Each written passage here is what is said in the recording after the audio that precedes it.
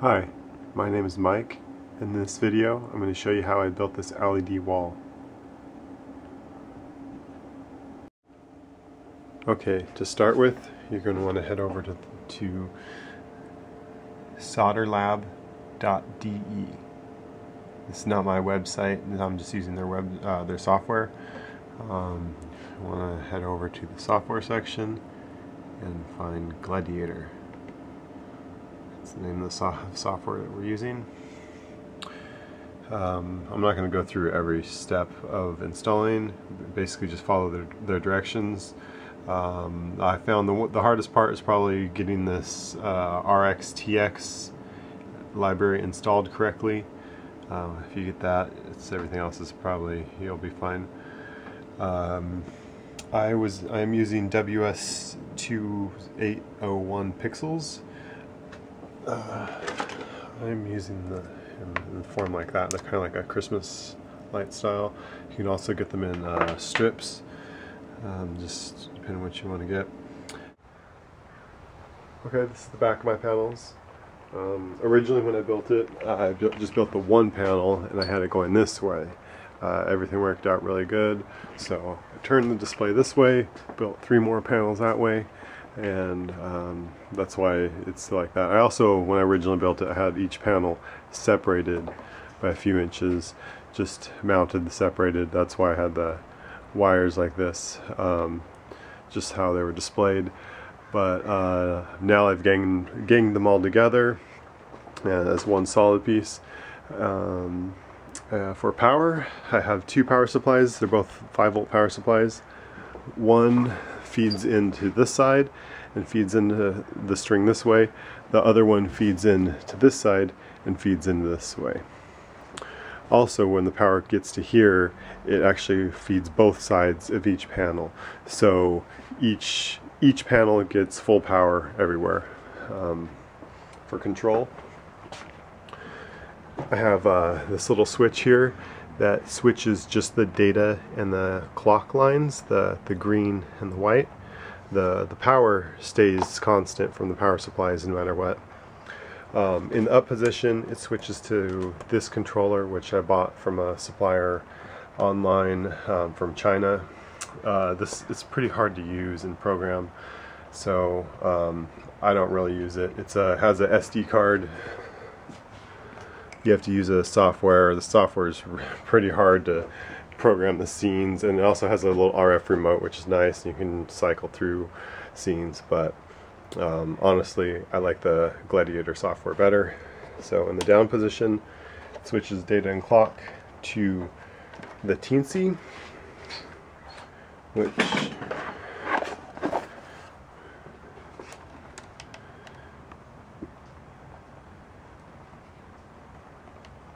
the green corresponds to the green input of the first pixel. Be sure you're using the input side.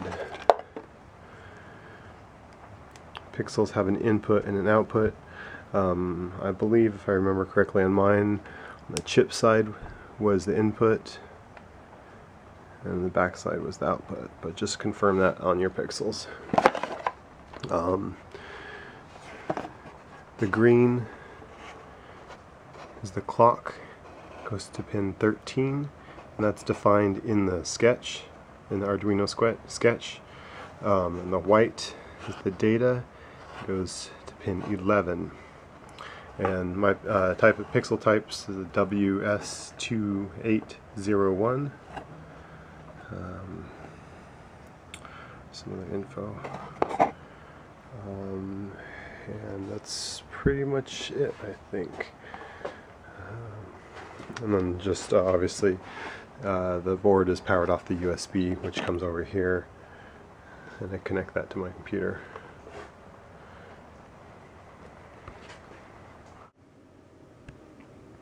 Okay, so just wanted to give a little better detail on the connection to the Teensy.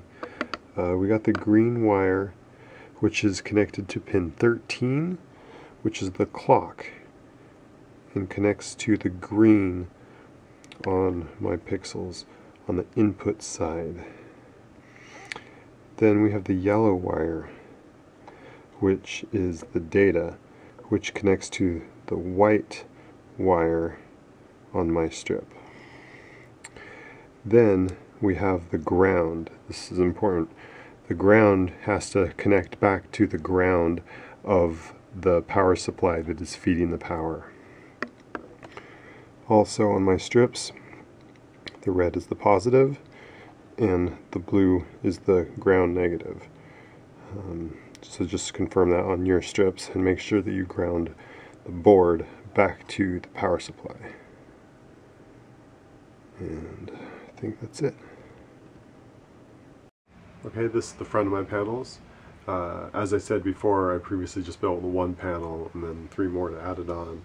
Another good reason why I did this was that one big piece of plexiglass was going to be quite expensive compared to 3 more smaller ones, since I already had bought the one. This was just a standard clear plexi that I sanded down with a fine grade sandpaper on my electric sander. Just kept sanding. I made sure to sand directions going this way and then back this way, and if you can kind of see, it kind of gives it somewhat of a grid. I was thinking maybe that might help with the pixelation look, and you can also see that the boxes aren't really perfect everywhere, the cardboard not really being uniform, but honestly when it's on and working, the light's so powerful that you don't notice any of that. Be careful drilling holes in it. You can crack it very easily. Just don't push too hard. And also I kind of countersunk everything so everything's flush. I also mounted this bar across the top where I hang it from, and then another bar across the back just to add added support. Also kind of a handle to grip when lifting and mounting.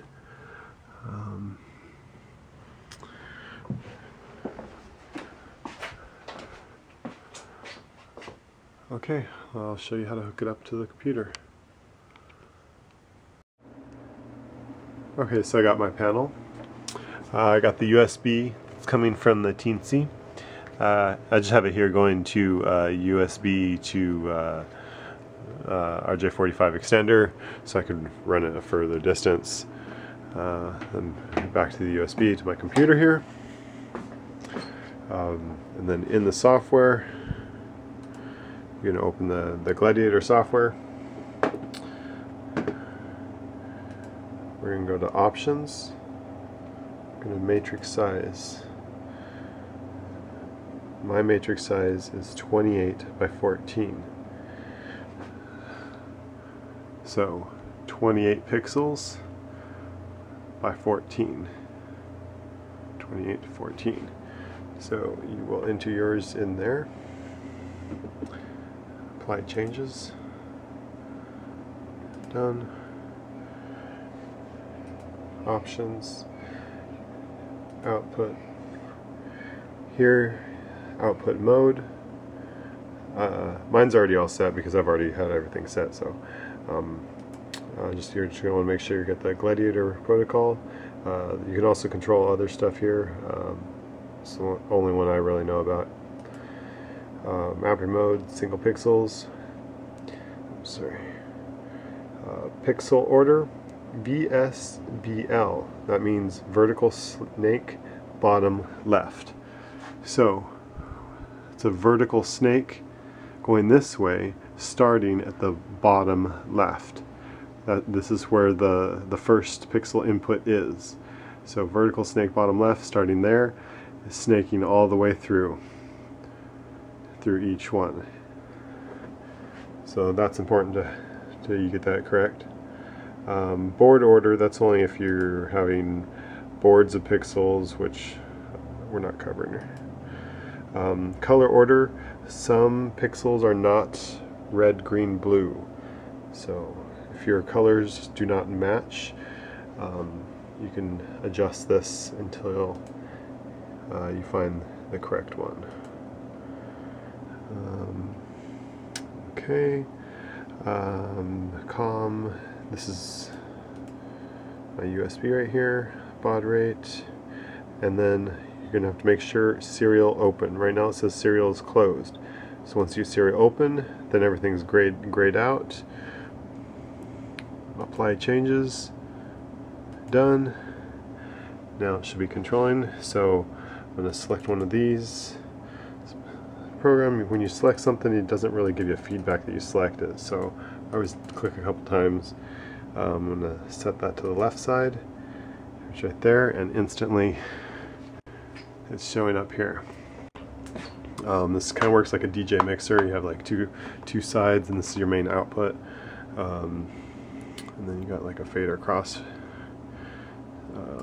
So let's put something on the right, so put the blue.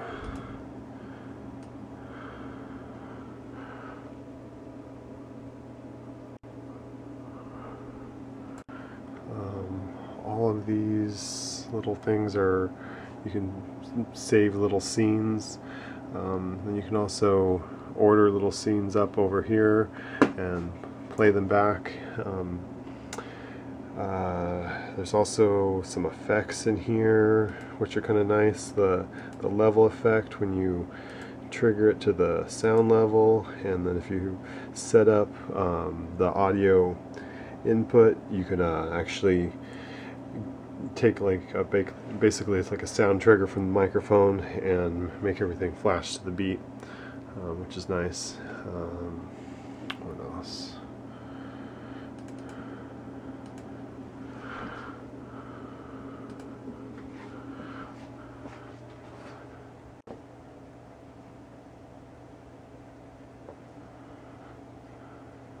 And actually, you can see I'm having problems with some of my pixels over here.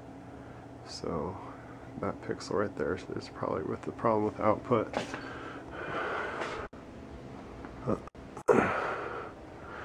Yeah, I've had a problem with this one before, and you can't really solder them too much inside. I mean, so I just put a zip tie on it, which clamped it down a little bit and gave it better reliability previously, but it looks like now we're having problems again.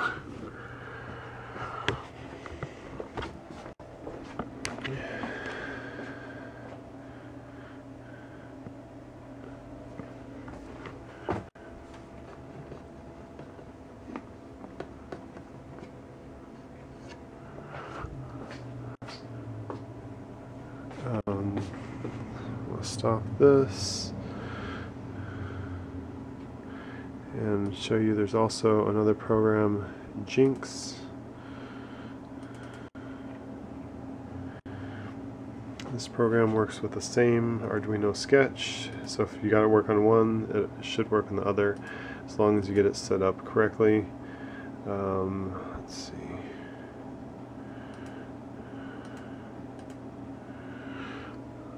So I already have this set up. Let's see, how do we set this up?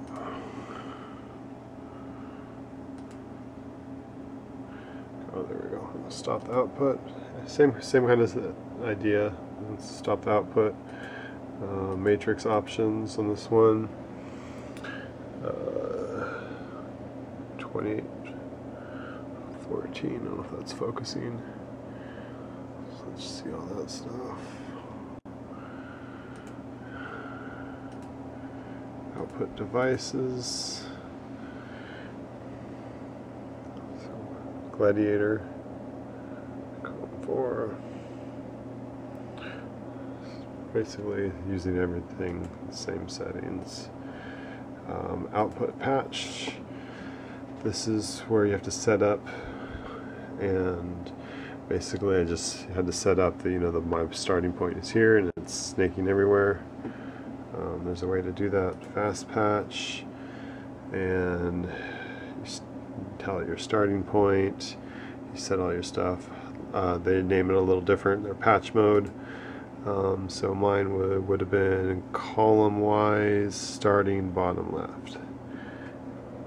And on the other one, they called it snake or vertical snake.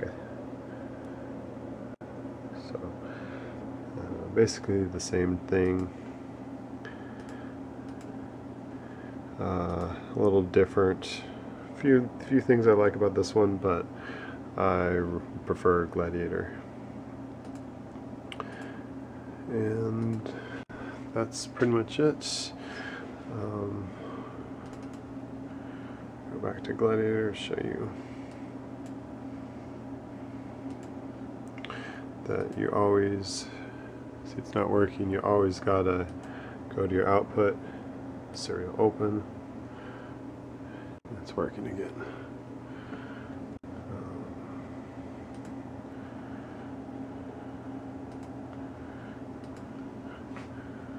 And obviously you can go through and program quite a bit more.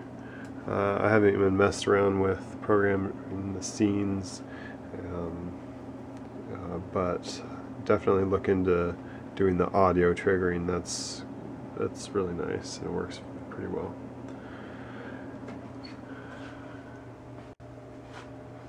Okay, that's it. Thanks for watching.